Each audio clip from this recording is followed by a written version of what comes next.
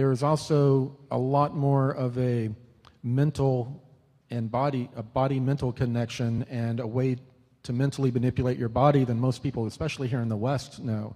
A lot of people in the East have been using a lot of these techniques for, thousands of years.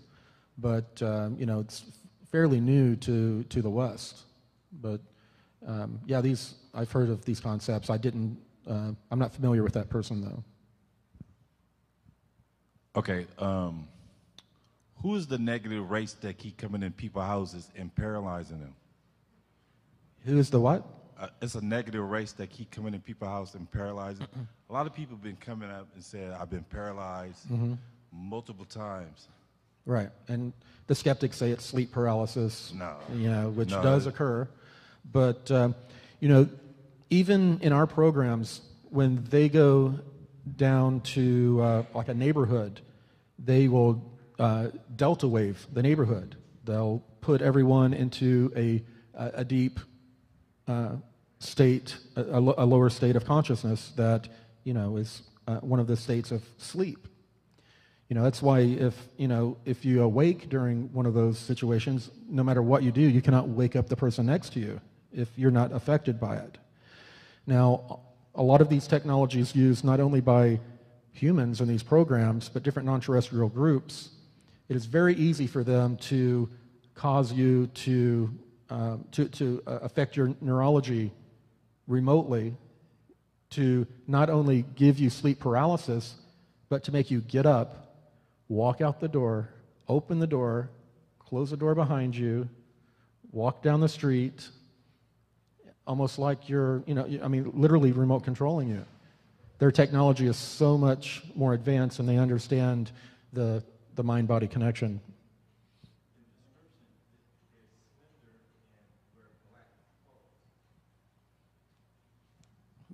I'm not really familiar with people wearing just that description of wearing black clothes. A lot of the times, if a person is abducted by a non-terrestrial, they will be brought, after they're brought back, they are re-abducted by the military and with advanced technology. And they have a much messier way of messing with our memories when they're done. And a lot of these people are people that they'll wear alien-type costumes. They'll wear all black, but it could be anywhere from an ET group to a military group. I have a question about the Schumann resonance that's been going up lately. The highest it ever went was like 36, and then over Easter it hit like 90. Is that also helping with the ascension and with our evolution? Well, if indeed the Schumann resonance is fluctuating, and I've talked to a few people in the programs that debate that, some of them say that it's not. But the feedback that I've been talking about, our star system traveling through this different part of the galaxy, through this, basically it's an interstellar high energy dust cloud. And the energy is, since the star is like a torsion field, the energy is wrapping around the north and south poles, going in through the top and bottom, but it feeds out through our star. The energy feeds out through our star into our system. That's why all the different planets, the temperatures have been raising. There's not just global warming. We have many different, it's solar system warming. So I believe this energetic change is going to, affect, possibly the Schumann resonance, but, definitely part of the EM field that we can't easily measure.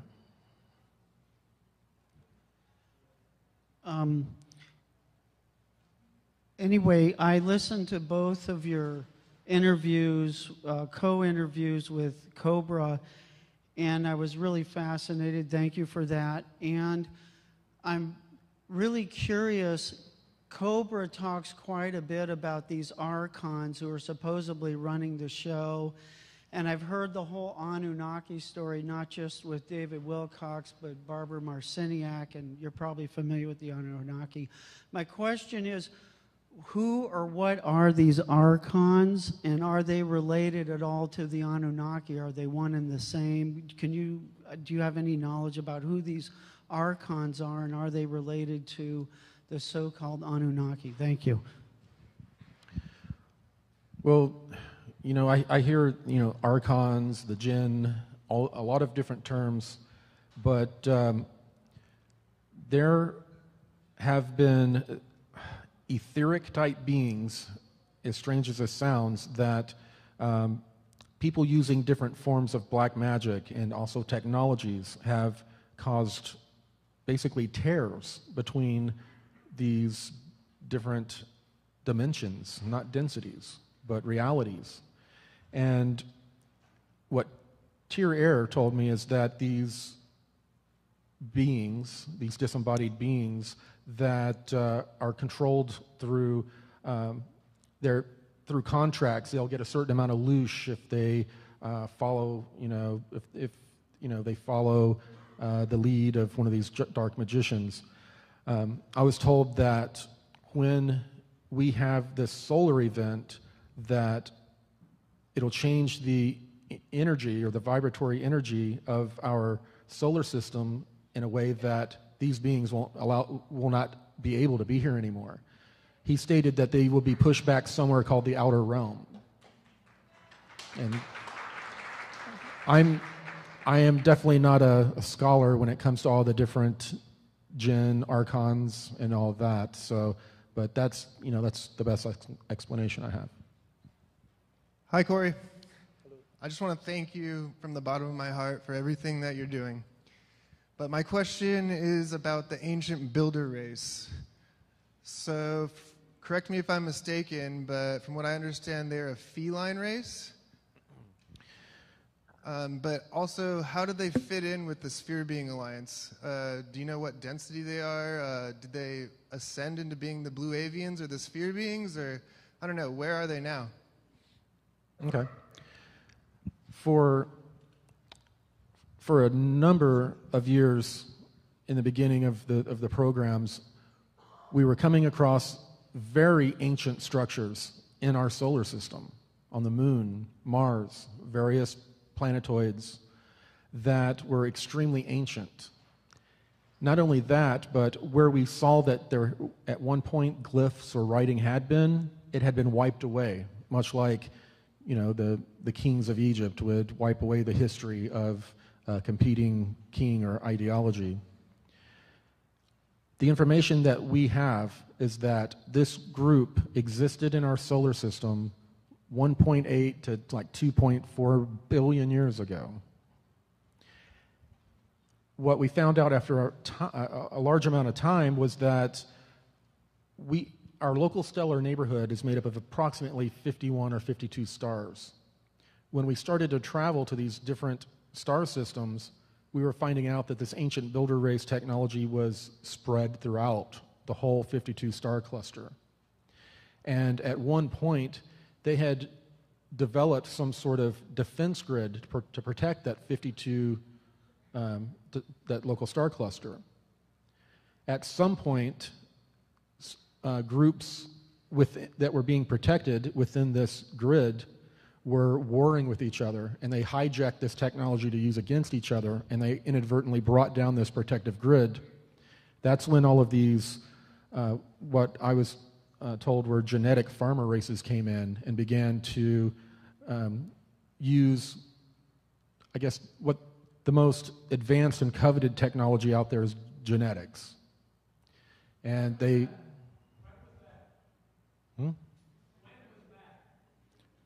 When was... It occurred approximately 500,000 years ago, about the time of the, Tiamat that exploded. That's the information on the glass pads in the program anyway. Hi, I have a question about the 100th monkey theory, in that... About what? the 100th monkey. Oh, 100th monkey. If something were to be not true or not correct, I suppose, be the way to put it. With evolution, and a group or a population were to be deceived, would they continue that till the 100th monkey was also deceived? Is that potentially possible? I'm not quite sure I follow. The 100th monkey effect, are you saying that if they get bad information, is the bad information shared amongst the consciousness? Is that what you're asking? Yes.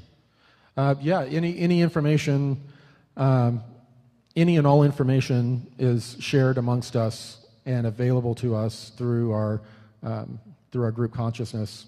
And many people have begun to develop the ability to tap into some of the Akashic records and some of the knowledge out there.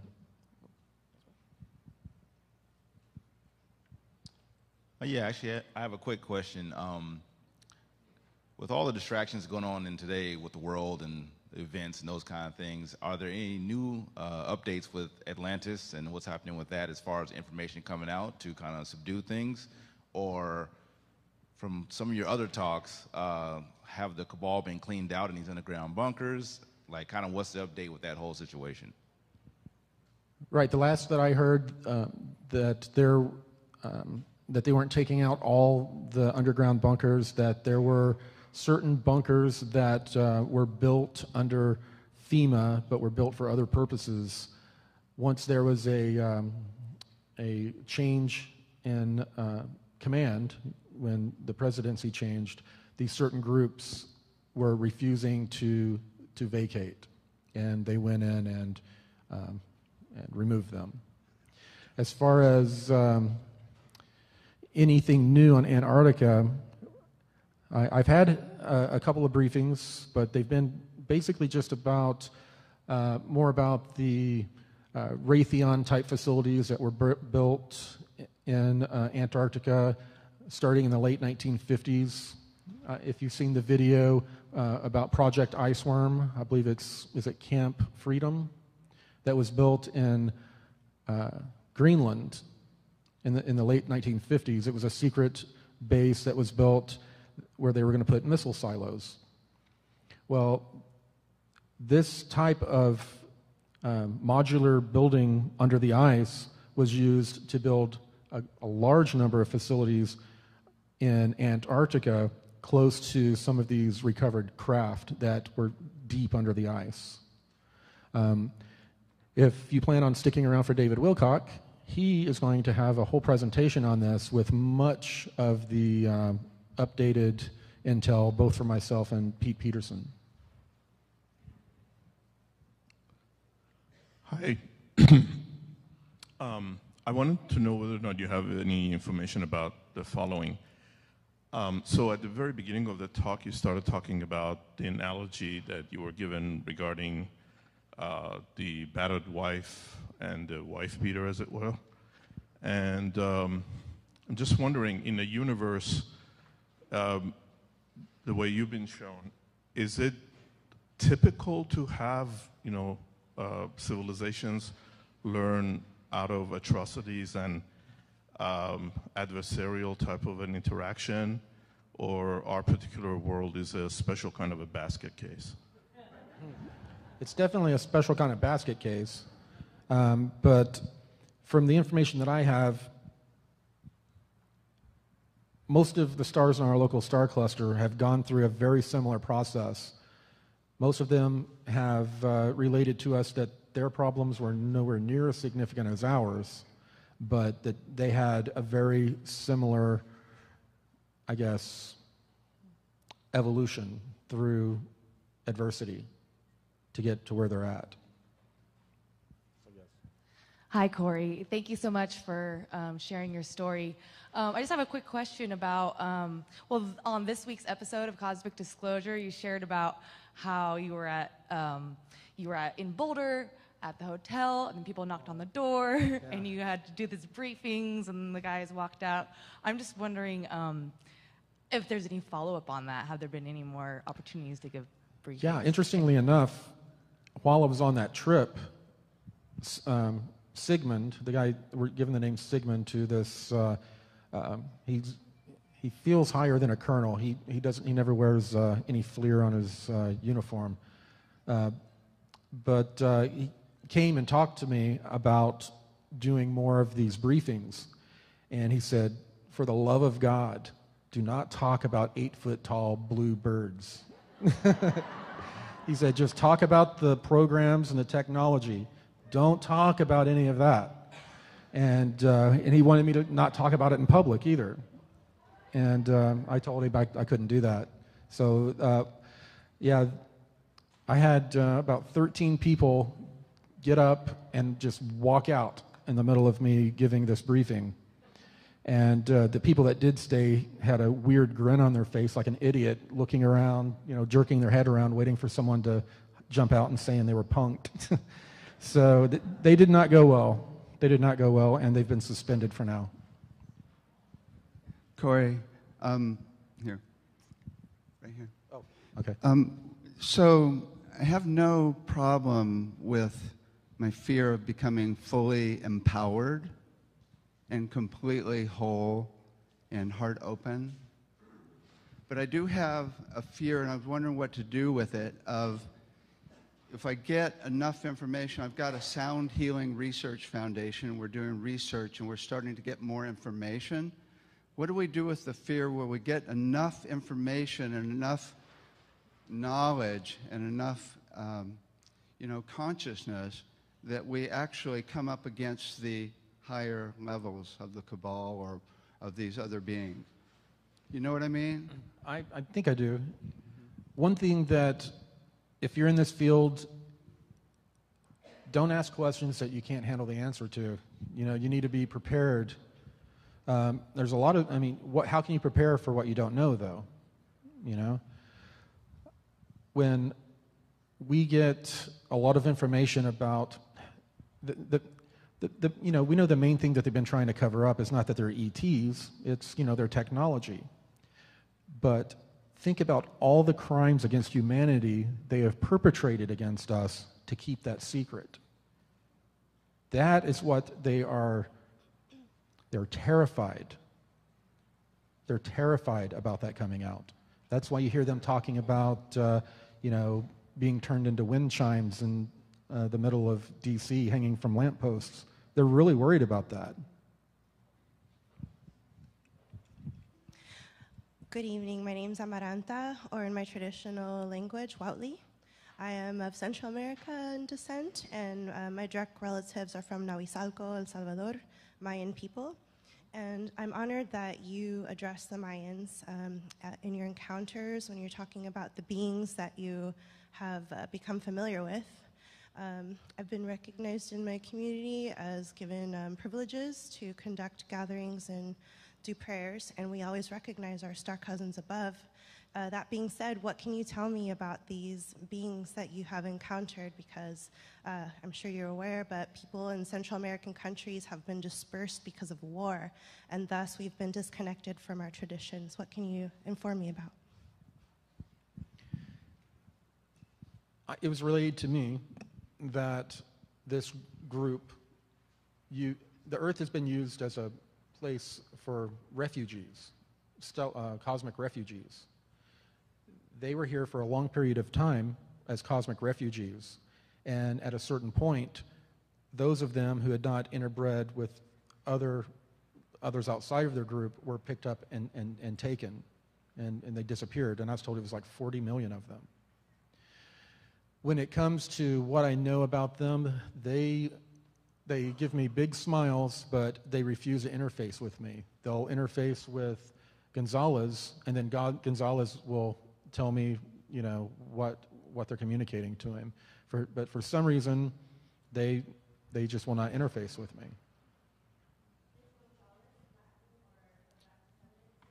He is actually part Caucasian and part Latin.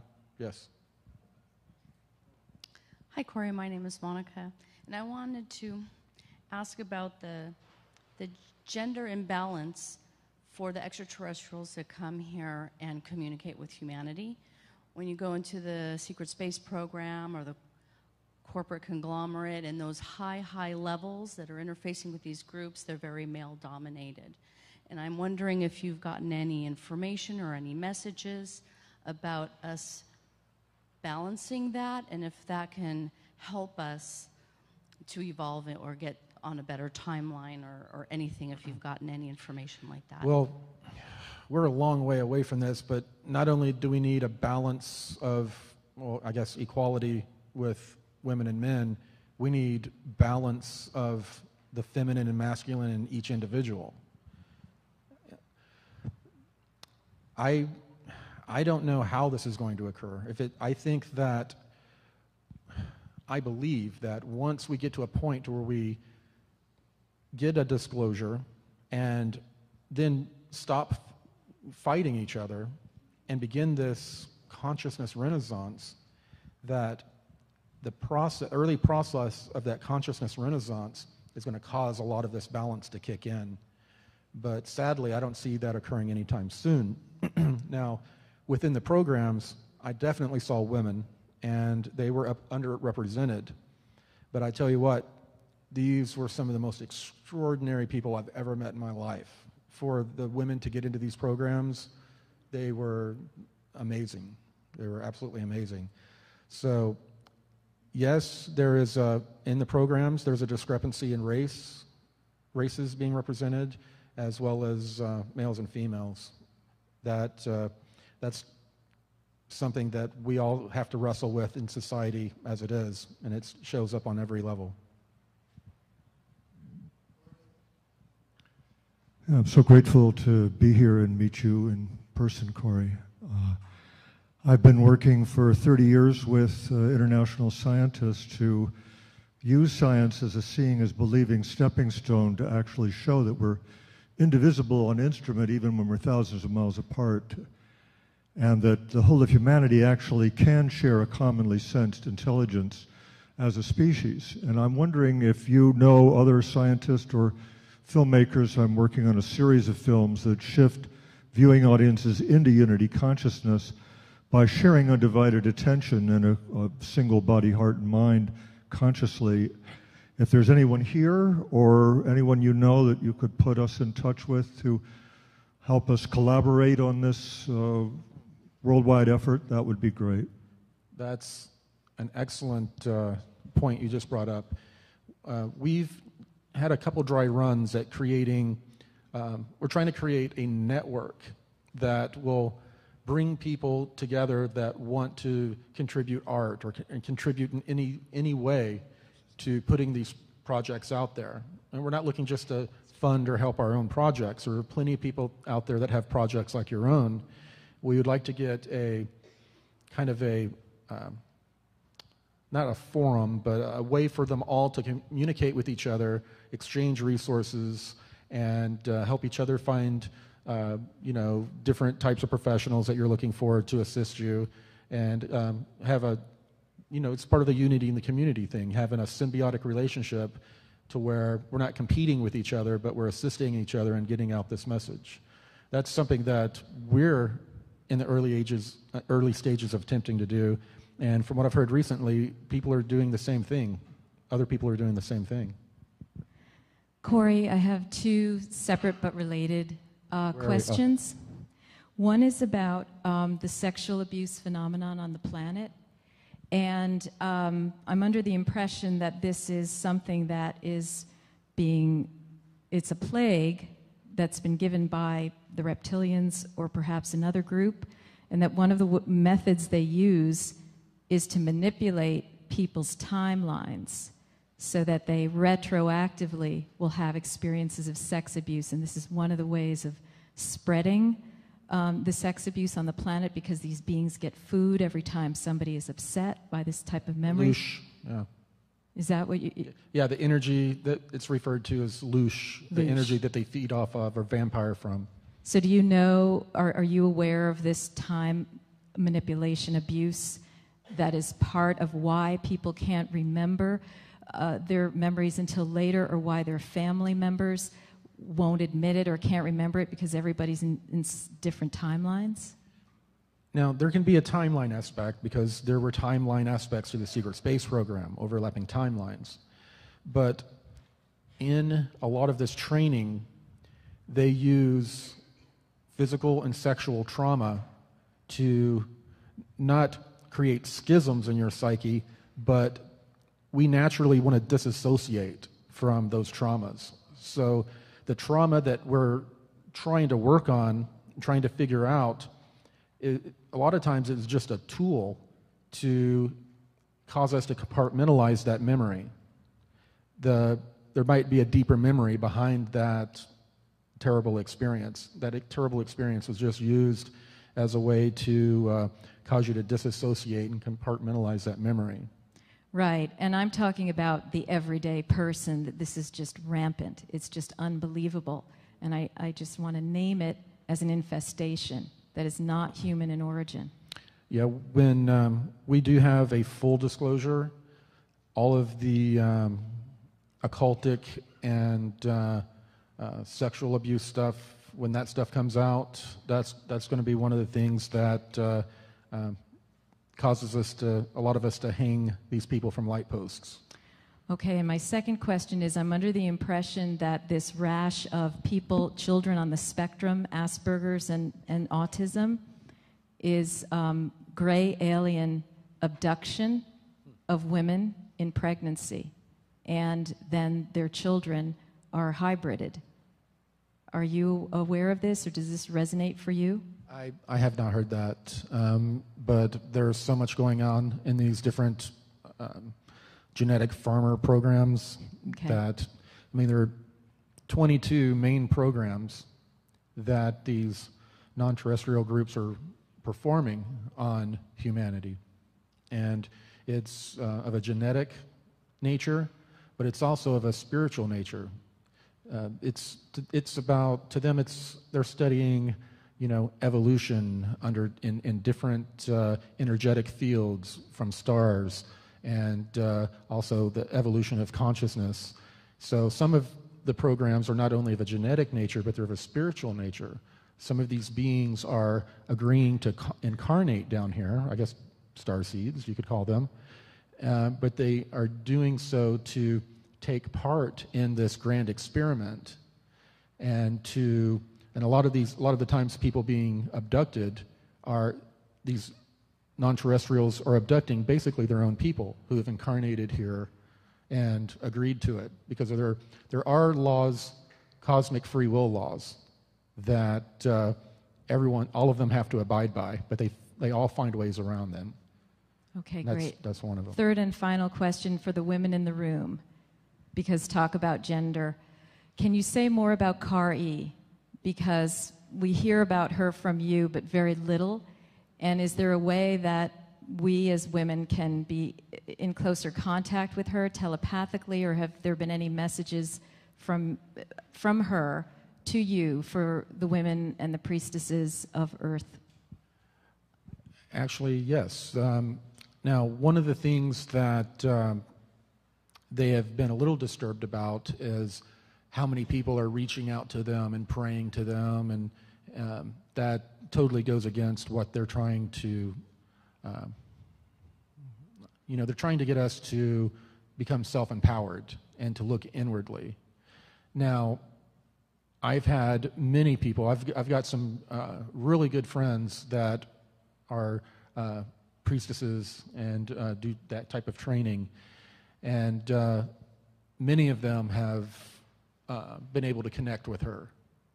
So yes, it's possible, but keep in mind the intent of why you're reaching out, because they really want us right now to be focusing within and looking within for the answers, because that's where they're at. Hi, Corey. Thank you for your courage. My question is around the solar event within the next 3 years. Has Ra Tir Air specifically stated what he either knows or feels will occur, is my first question. And the second one is, if he hasn't mentioned or you don't feel he will state what it will be, could it be that if we hit the 100 monkey effect, we will get the outcome of everyone raising to a fourth dimension basically a good scenario, or if we don't hit the 100 monkey effect, we may get the not so good scenario where we get the electrical shutdown and so forth. Thank you. Right. Yeah.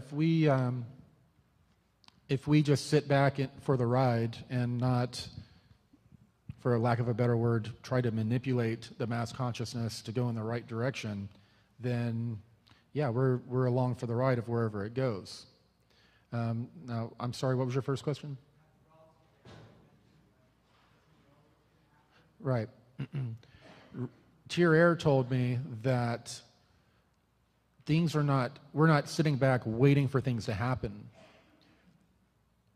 Strangely enough, the entire co-creative consciousness of humanity, even the non-terrestrials that are in our star system right now, their co-creative consciousness, that is what is manipulating and guiding and creating these different realities and timelines.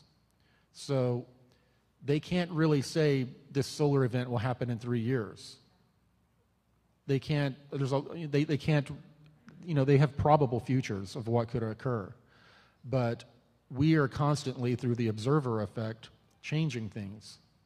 And that's the point of all of us getting together and focusing on the same intent, is for us to be able to take a hold of the steering wheel and guide us to that area. That was both questions, right? I think I answered. Yeah. Thanks, Corey. I have 2 questions. Oh, okay. The first is, I was under the impression that the reptilians or races that were interfering with our planet were removed after 2012. I've heard different messages from different places and just wanted to get clear on that. It kind of seems like they have been removed because things have been falling apart globally. I don't have any information about any particular species being removed. There was a barrier that was created that has prevented different groups from coming and going to our star system. Kind of I guess, like a large field that they can't penetrate. I have not heard about any one group being kicked off the Earth or out of the solar system at this point. I haven't. It's just not my information. And my second question is, I think it was last Friday morning in 3 or 4 cities across the United States, there was a power outage. It was like San Francisco, Financial District, New York City, I think LA, and maybe Dallas. Do you have any comments on that? I haven't gotten a briefing since that occurred, but I'm fairly certain that had to do with the geomagnetic activity between the sun and the Earth. I haven't heard anything about there being any type of hacking or anything like that to bring down the grids. But then again, I'm speculating here because I haven't been briefed. It's been a little while since I've been briefed. Hi, Corey. Hey, Foster. I would love for you to address a little more in depth the topic of time. I find it the single most mind-boggling topic for me in my research, and we're working with some scientists who are using quantum fields to manipulate the effect of time on matter in a certain sense.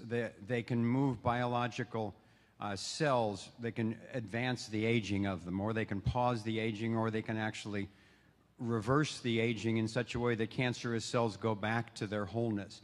So they're affecting a biological timeline. But to me, that's not quite the same as traveling in time. And I wonder if the classic paradoxes of if you actually go back in time, then maybe your parents didn't meet, and all of a sudden I'd snap out of existence and so forth. Is that, in your experience, is that a function of moving on different timelines so that it doesn't affect that we're on? Could you just clarify the time for us? Clarify time, wow.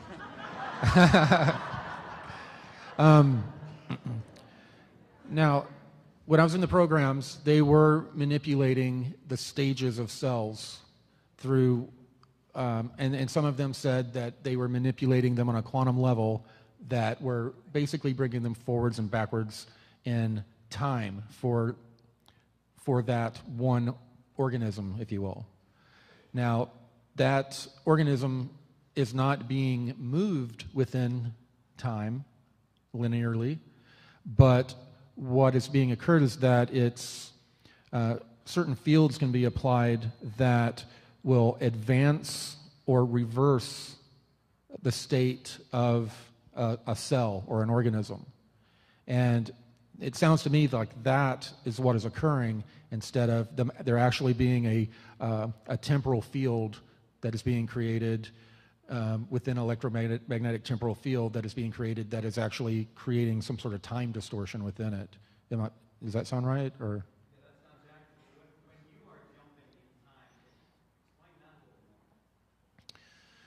Well, I've only jumped in time in the way that I covered long distances and an almost instantaneous time period. Now, these portals that they use, if you've seen Stargate, you see, it's a flat portal against a wall with, Ripley like a pond. What they have is these things are set up by devices. There'll be 3, sometimes 4 devices around a room pointed to a center point. And what occurs is that when they create this portal, it creates what looks like a sphere that has a mirage effect to it. If you've seen Above the Highway, that mirage effect. And the ground seems to sink down in almost a conical way. People can walk into it from 360 degrees around it, and when they walk in, they get smaller, and it looks like they're walking downhill. And when they come out on the other side at 360 degrees. They would also use these to transport, building materials like, large iron beams or something like that.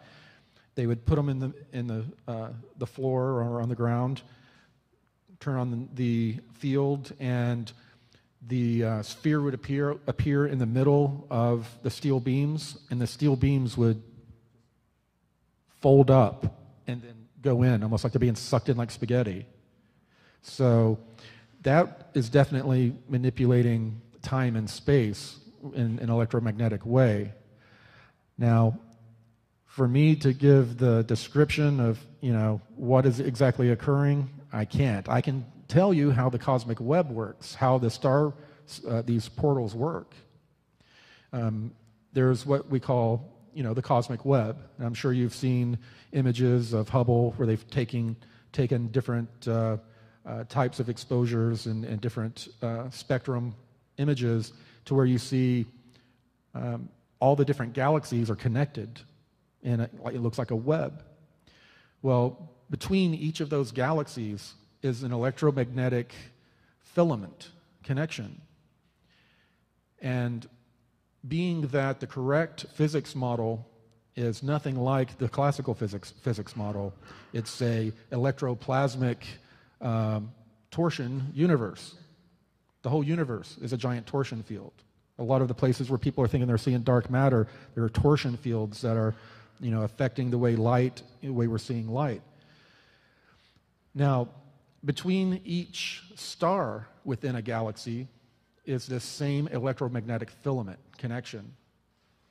Within each star system, there's an electromagnetic filament connecting to everything in that star system, every planet, every moon. They've learned to calculate all these planets. They have grids or ley lines. As the Earth is rotating and that electromagnetic filament is going deeper, further out, up and down around the Earth as it's spinning, it is activating different nodes. And think of the path of least resistance. It's like it travels like electricity, and these nodes will give the ability to open up a portal. Will give you a pathway, an entrance, and they found a way to calculate when and where these would open or be available. Sometimes they appear deep underground or under the ocean, at ground level, or even in our upper atmosphere. So these, they use this hyperdimensional mathematics model to be able to calculate the spin of a planet, how to calculate, and they have a code that's much like TCP/IP to be able to travel between these different star systems, but they have to calculate as planets are moving around in our star system, this electromagnetic filament will connect to our moon, or it'll connect to some other body in our system. So you have to calculate it just right, because it works like electricity. It's traveling the path of least resistance. So it's traveling through the sun, and whatever node is able to create that connection is where the portal is able to be opened. And they've been able to, through the assistance of non-humans, they finally were able to calculate it in a way that they could send humans and craft through these portals. Before that, they weren't calibrating it right, and they weren't able to send organics through. They're only able to send equipment through these portals, and they had to use some of the solar warden craft to travel to where the materials were delivered. But through the help of a non-terrestrial group, we figured out that hyperdimensional mathematics model, which we've applied to many other things, by the way, to be able to successfully go through all of these different gate systems. Corey, Tom, nice to meet you. Question one: when you were doing your 20 and back, and you were feasting on replicated food, were you able to eat as much food as you wanted to without gaining weight? And if so, can I have one of those machines? Yeah. No, and you didn't always eat the food out of the printers. You would eat out of the galley a lot of the time. Okay. But no, you metabolize the food the same as you do here. I know David's talked about some that you eat it and it cleans your teeth and wipes your butt on the way out, you know? Yeah, I didn't experience any of that type of food when I was in there.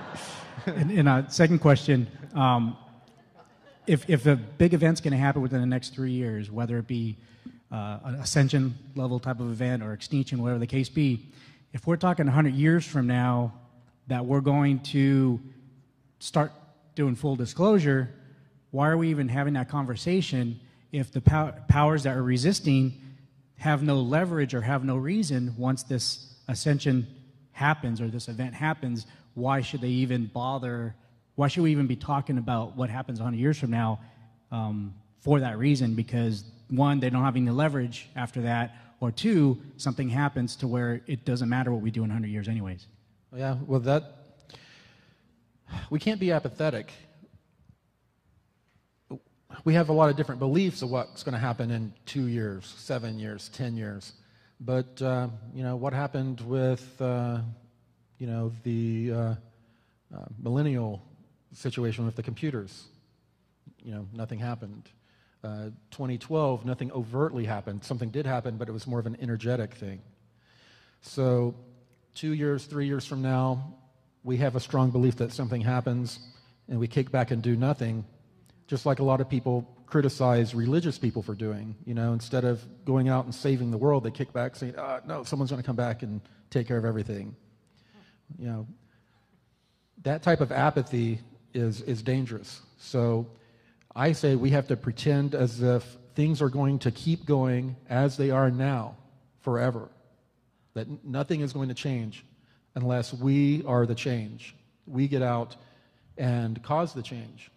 If we get more and more people to show up doing, 50 different cities, doing, 100,000 person marches in all these different cities, and having signs about health technologies that have been suppressed. Listen to Foster Gamble. There are a lot of technologies out there that can extend our life and improve our quality of life, but they're being suppressed. Those are things that are available now, and those are the things that we have to demand. No one's going to release them They have a 100-year timetable that they're sticking to start releasing all these different things. And if we kick back, that's how it's going to work. But